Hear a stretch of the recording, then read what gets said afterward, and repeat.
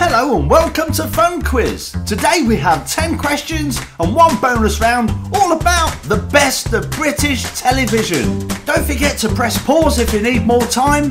Oh, and don't forget to subscribe, because if we reach 1,000 subscribers, we'll be able to make more quizzes.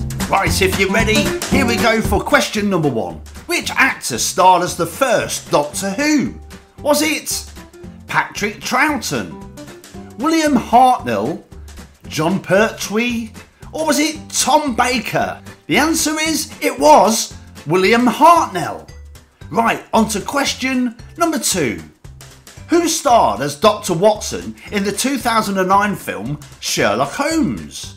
Was it Hugh Laurie, Colin Firth, Martin Freeman, or was it Jude Law? The answer is it was Jude Law. Righty, here we go for question number 3. Who voiced the character of the Cheshire Cat in the 2010 film Alice in Wonderland? Was it Hugh Laurie, Rowan Atkinson, Stephen Fry, or was it Jude Law?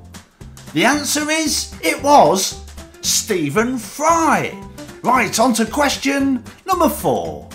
Who wrote the sitcom Only Fools and Horses? Was it Ray Butt, Tony Dow, John Sullivan, or was it Dennis Main Wilson? The answer is it was the legend himself, John Sullivan. Right, here we go for question number 5. Which British film first won Best Picture at the Academy Awards? Was it Deer Hunter, Hamlet, Oliver, or was it Kes? The first British film to win Best Picture was Hamlet. Right, on to question number 6. Which sitcom did Richard O'Sullivan not star in? Was it Man About the House, Me and My Girl, Porridge, or was it Robin's Nest? The answer is it was Porridge. Right, okie dokie, here we go for question number 7. In The Good Life, which newspaper Christmas hat does Margot refuse to wear? Was it The Sun, The Mirror, The Guardian, or was it The Daily Mail? Right, the answer is it was The Mirror, and that was definitely a comedy classic. Right, on to question 8. Who was the first person to appear on Channel 4? Was it Jules Holland, Jonathan Ross, Richard Whiteley, or was it Chris Evans? I remember this well because he was presenting Countdown. It was Richard Whiteley. Right, here we go for question 9.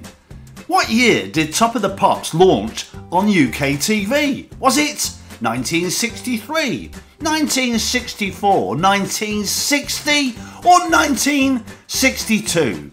The answer is it was 1964. Here we go for question number 10.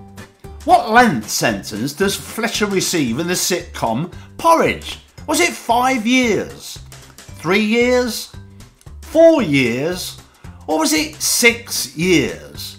The answer is, I know this one well, it was 5 years. Right, if you need a bonus round, then here we go, good luck. Name Betty and Frank Spencer's baby in Some Mothers Do Have Them. Was it Francesca, Beth, Betty, or was it Jessica? The answer is her name was Jessica. Right, how did you do? I hope you did well. Don't forget to let us know how you did in the comments. In the meantime, make sure you come back soon and check out our other quizzes. There's loads to choose from. See you soon. Bye.